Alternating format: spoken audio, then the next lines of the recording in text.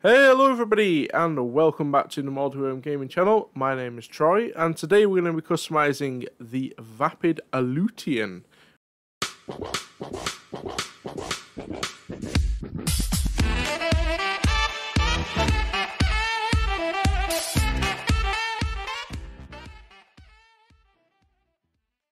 It has some interesting customization. So let's check it out in the custom shop and see what kind of performance this thing has. Alright, so I think I want to go for like an off-road build with this thing. It does have some off-roady customization on it. So let's go and fully upgrade it and we'll see how this thing performs off-road. So we've got the stock front bumper. We can go for some chrome bull bars or black bull bars. We then got the Rally Raid bull bars. We got those in black, and we got the chrome bull bars and those in black as well. Very similar to what we saw on the Karen Viviante, the same bumpers as those. I'm going to go for the black bull bar. I want to make this kind of like a off-road police car kind of thing. We've got the stock rear bumper. We can go for a chrome bumper bar. We got the black reinforced bumper. We got that in chrome. We got a plastic sport bumper, and we got a chrome sport bumper. I'm not going to go for those because not really a fan of any of them. Engine, we'll fully upgrade that. Exhaust options, has a tiny little exhaust underneath.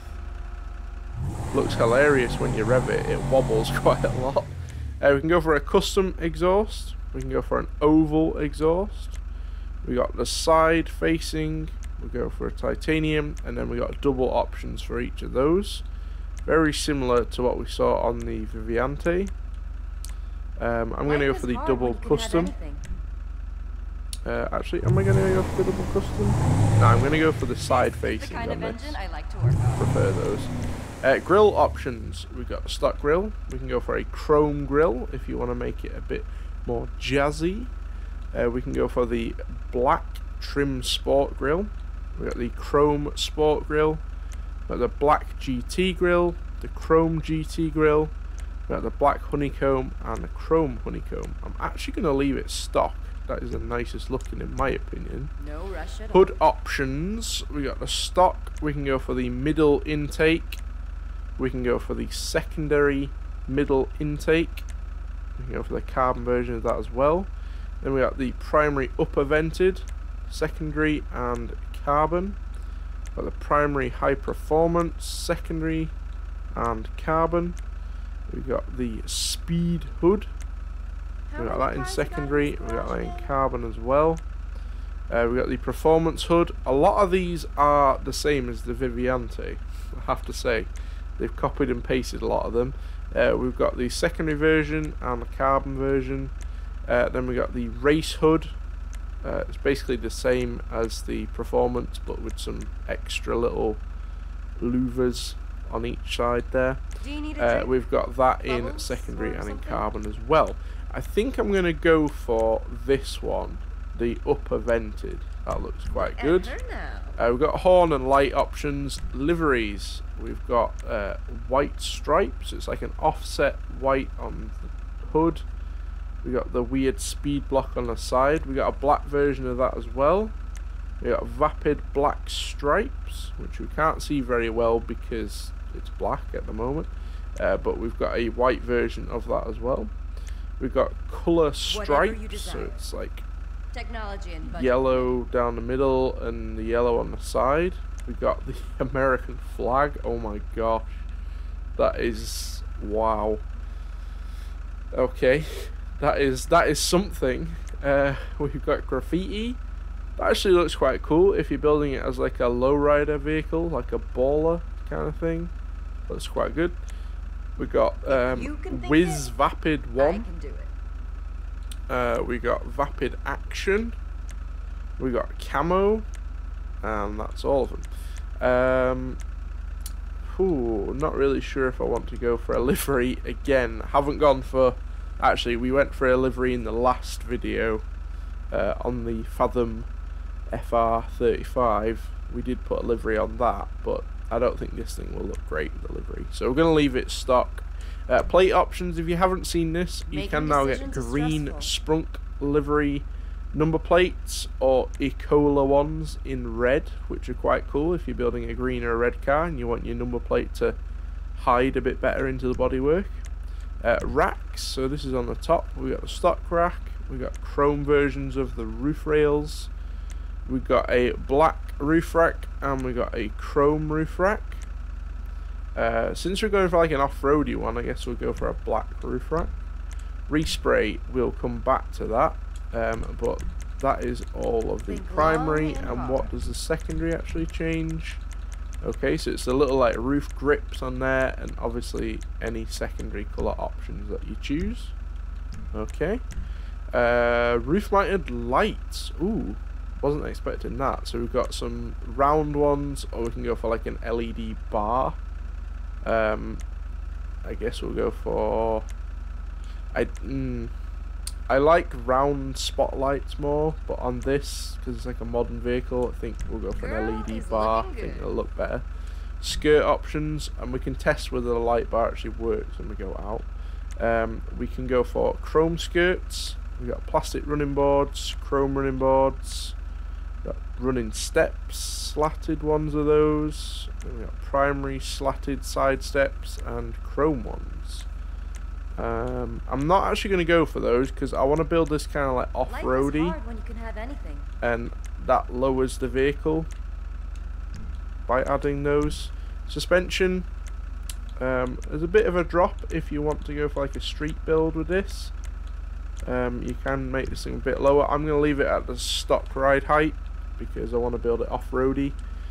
We'll go ahead and put on full transmission and turbo tuning. Wheels next. Since we are going off-road, let's put some like off-road style wheels on this thing. I'm not sure which ones we really want to go for. They look tiny, these wheels, for some reason. They look really weird. I guess we'll go for these. They look quite good. I'm trying to build this thing as kind of like an off-road police car. That's the kind of vibe I'm going for. So I want some like police looking wheels. We'll go ahead and tint the windows a bit as well. And actually, I think we might end up leaving this thing black. But let's have a little look through the respray options. What does it look like in white if we went for white? Doesn't look as much like a police car in white. I'm actually thinking like a tanned colour might look quite good. Like something like this might look quite good for this vehicle. It's like straw brown.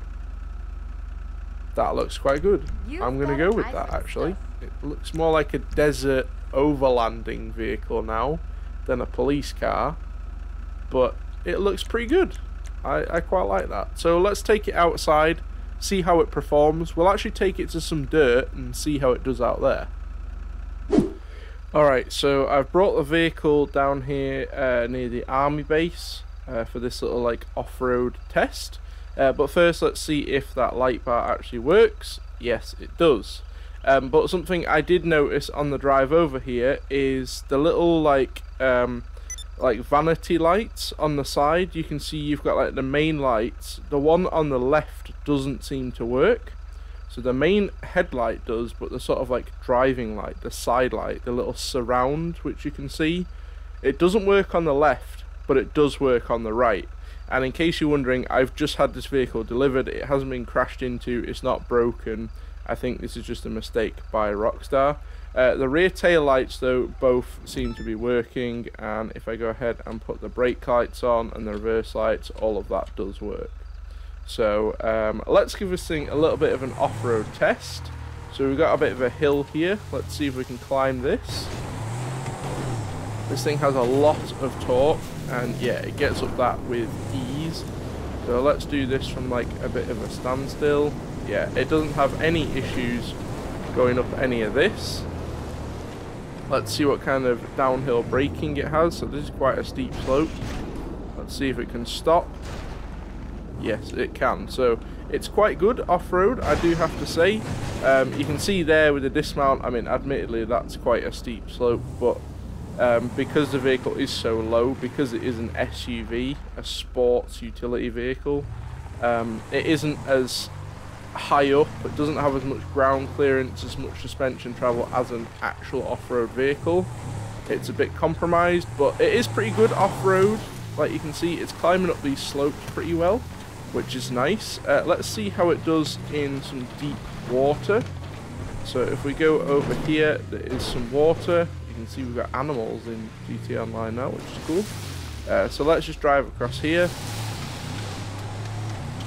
It has no issue with that. Let's drive across a little bit more. This is a lot deeper. And you can see it didn't drown there. So it is actually pretty good as an off-road vehicle if you're planning to build it like I am. Let me know what you guys think of this one down in the comment section. Do you like the Vapid Aleutian?